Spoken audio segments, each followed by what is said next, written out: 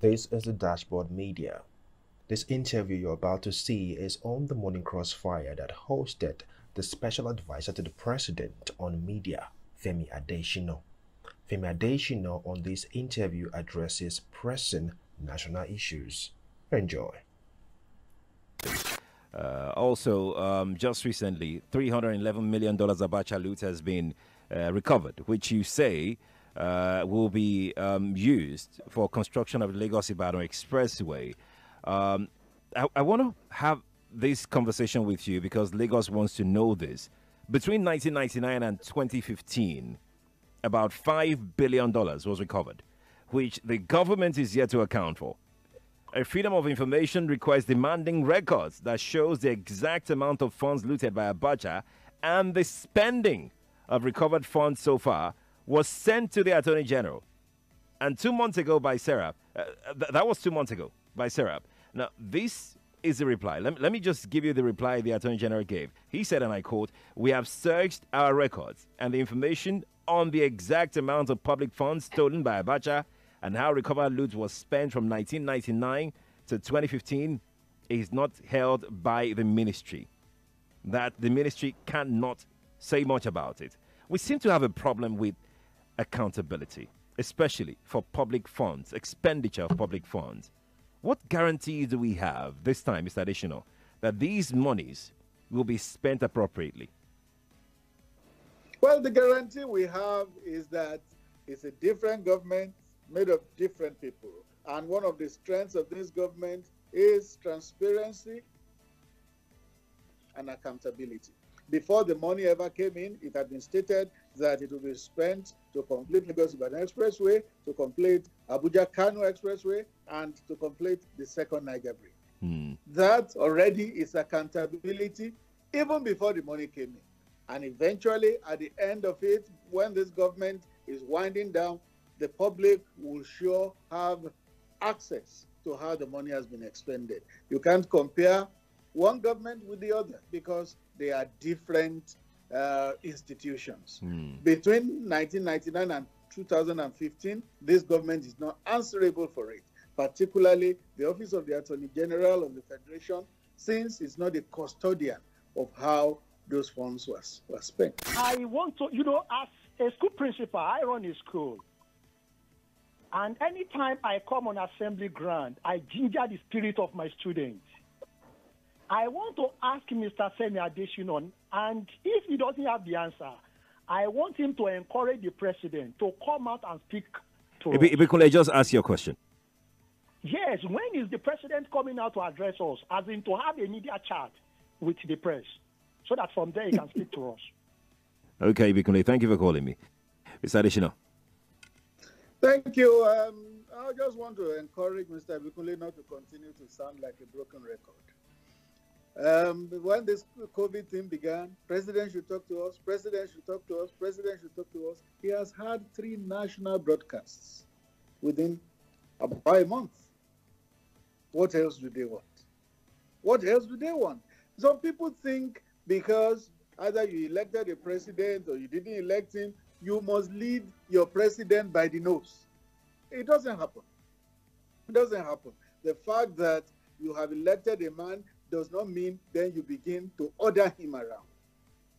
The president will do whatever is good for the country at any given time. Mr. Adesina, isn't the president elected by the people? Isn't he responsible to the people? He is quite responsible to the people, but the people don't have to lead him around by the nose. That's what I'm saying. Thank you. My question to you is this, sir. You said people don't have to order the president around to do this and that. Don't you think, sir, on a moral ground, that the president is supposed to have a media chat where you'll be able to answer questions, especially on this present crisis on ground, instead of giving us a pre-recorded broadcast once in a while? Thank you, sir. Thank you, Ladipo. Mr. Adesina. Thank you. It's a matter of opinion and a matter of style. If the president chooses to adopt the broadcast style, that is his style. If you recall school days, depending on what you studied, in the stylistics class, you are told that style is idiosyncratic. What does that mean? It differs from person to person. That is the style of this president. Another president could come and he will adopt a different style. So the style that this president has adopted, let's accept it and let it suffice for us. There was a time they say he was not speaking. And then within a month, he made 3 broadcasts. What else do people want? Samuel, go ahead with your question. Okay. Good morning, Mr. Femi. Thank you. Actually, I want to ask, why is it that our president, his speech is not always live speech? Like the last speech that he gave was leaked. I want to know why. It was leaked. Even as he was reading it on the television, I've already read it on the internet. Thank you. Thank you, Samuel. Mr. Adesina.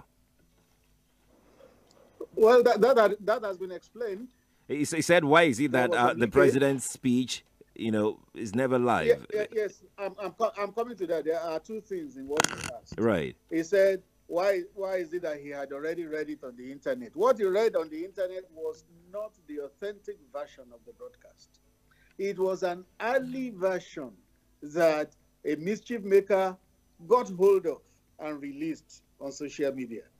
And there were so many discrepancies between that version and the final version. And then, why is it not live? Not all broadcasts are live. Not all broadcasts are live. Presidential broadcasts are really live. They are really live. They are pre-recorded 1 or 2 hours before broadcast. Presidential broadcasts are really live. Mr. Before we move away from that, I have a question that the last caller asked earlier, and I want to let's expatiate further, Mr. Adesina. Who is this person you tagged public enemy, or the enemy of the state? Who is this person?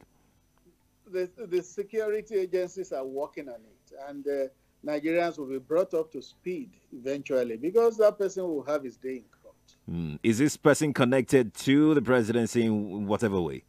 Because I'm wondering, Mr. Adesina, hold on, Mr. Adesina. I'm wondering if you and your team gathered together to put a speech together. How did it get out from your team? It must have gotten out from your team. You also probably didn't read what I wrote, right, or interviews I had granted earlier. Presidential broadcasts are generated from the relevant agencies or ministries or parastatals. They are not necessarily generated from within. Emmanuel, I'm calling from Ikorodu in Lagos. All right, you've got a question. Femi Adesina, good morning. Good morning. Honestly, it is very important that we inform here that a president that was elected by Nigerians can be called to be spoken to Nigerians at any point in time. And it beats my imagination that each time you are being interviewed, the way you speak to Nigerians as though Nigerians are just used tissue paper. These things are not good at all. You understand? And for you to come here with your level of education, that is the way you choose to see yourself. If you choose to see yourself as used tissue paper, then I can't help you. Okay. If that is the way you choose to see yourself.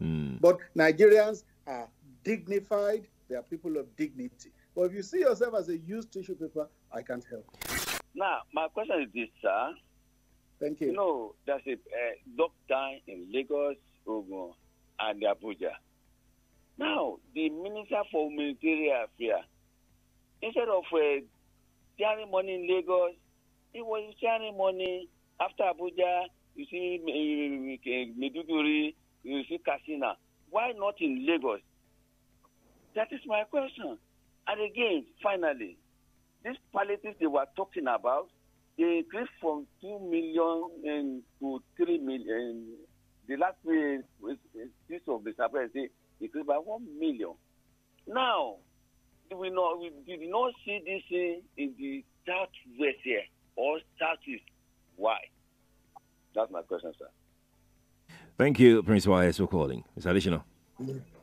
Yeah, please, can you just summarize his question for me again? Yeah, he wanted to know why the Honorable Minister of Humanitarian Affairs and Social Development went to shared money, the palliatives, the SIB program in other places apart from Lagos, which is, of course, the epicenter of the COVID.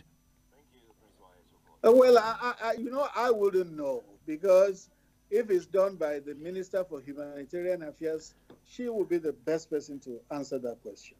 All I know is that the minister is responsible to the president. And at the end of all this, she will submit a report to the president. That is the point in which I then could comment on it. Yeah, good morning, Sheriff. Good morning to you. Yeah. Sorry, I just want to say something to Mr. Adesina. Yeah, this is national broadcast and the whole Nigeria is listening to you. I don't see the reason why you should talk to us with all this ego and arrogance. Sincerely, you are speaking with Nigerians, so you have to at least give us some respect. You're answerable to us. Yeah, we elected the president and you are appointed by him. So whatever it is that we are asking or they are talking, talking to you about, you should be able to at least answer us with respect. Saying someone is sounding like breaking record or someone is, they refer to himself as tissue paper and you can't help that. You don't have to talk to us like that. I don't know why this arrogance and everything. I don't know. All right, Lua, thank you for calling. Mr. Adesina. Just congratulations to Lua. If that's the way he sees himself, he's welcome to it. Welcome, Richard. Yeah. My direct question to Mr. Adesina is that what has happened to Dazuki and this other shite guy? Why is Boise holding on to them despite court judgments on their release? Why is he holding on to them? All right, Richard. All right, Richard. Richard, I'm sorry. We need to make this very snappy and quick. Mr. Adesina. Yes, thank you. Let me respond to the Edward guy that first spoke. 2023 is another year for election. He can run. Who says he can't become president? So when he runs and he becomes president, he can then adopt his own style. Our president has a style, and that is the style he's using. The other one, Dasuki and Zakzaki. The Attorney General has spoken on this many times. And what the Attorney General says suffices, because he's the chief law officer of the country. Thank you. Thank you. Let's go to Facebook very quickly, where we're streaming live as we speak. I'll take a few questions. Then Mr. Adesina can respond to them. Olaiwola Tosin Omolola on Facebook says, please, what's stopping us from digging into the books and figuring out how the Abacha loot repatriated before this administration was spent? Is that an impossibility, Mr. Adesina? No, I don't think it's an impossibility. I think it can be done if a forensic audit is carried out. Are we planning to do such? Is there any plan to do such? Well, maybe the finance ministry or other people in that sector. If it's considered a priority by government, why not? For the NDDC is going through forensic audits now, right, and is spanning over many years. So if government decides to do a forensic audit on how the Abacha loot repatriated between 1999 and 2015 was spent, I'm sure it can be done. Indeed. Let's get back to the telephone. Hello, good morning to you. Good morning, on to Chima. Good morning. Chima, right? Yeah, Chima from Preston. Okay, Chima, go on ahead. Quickly, I want to ask Mr. Adesina this morning. The style of the president. He's talked about it a couple of times this morning. Now, Nigerians, the enlightened Nigerians, we are not cool with the style of the president. Always talk to us. Talk to us. Engage us via a media chat. We have questions to ask the president directly. This is not to play the devil's advocate. I'm talking to about Mr. Adesina. Pass our message to the president. Nigerians want to have a chat with you. Your style is good, yes, but it's not cool with Nigerians. Thank you. Thank you, Chima. Mr. Adesina. Well, we seem to be going around in circles on this matter. And the position is that the president has adopted his own style. And that is what we have for now. Another president can come and adopt another style. He will have a right to it. All those who are clamoring, talk to us, talk to us, talk to us. He didn't talk earlier, they were clamoring. He has had 3 broadcasts, they still are clamoring. It shows that head or tail, you never win with some people. If you talk to them every day, they say you are talking too much. You don't talk enough, they say you are not talking enough. So, head or tail, you never win. Go on, Sylvester, we're listening to you. Yes. Now, I wanted to, first of all, commend you for bringing Femi Adesina to us Nigerians to ask him questions and probably get answers. But it looks as if we're actually fighting. It's like a fight we're having on radio with him, which is unfortunate because Nigerians are upset and they have the right to be upset. He's more like a professional, so he should be able to know how to handle people that are angry. That aside, I also wanted to ask this question. Now, I wanted to ask the reason why it's just now that they want to bring up the issue of implementing the Orasai report. God bless you. Yes. Why is it now that there's a lot of crisis? We're not even sure of how we're going to manage ourselves as citizens with this social distancing and everything. This is coming up. Is it not coming rather at a time where we have real crisis? Thank you. All right, Sylvester. Mr. Adesina, very quickly because we're out of time.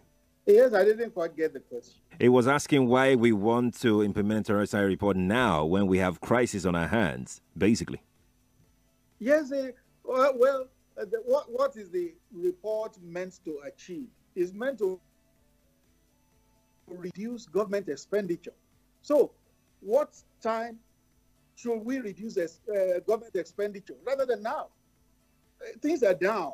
Economy is down. Income is down. So this is the time to reduce government expenditure.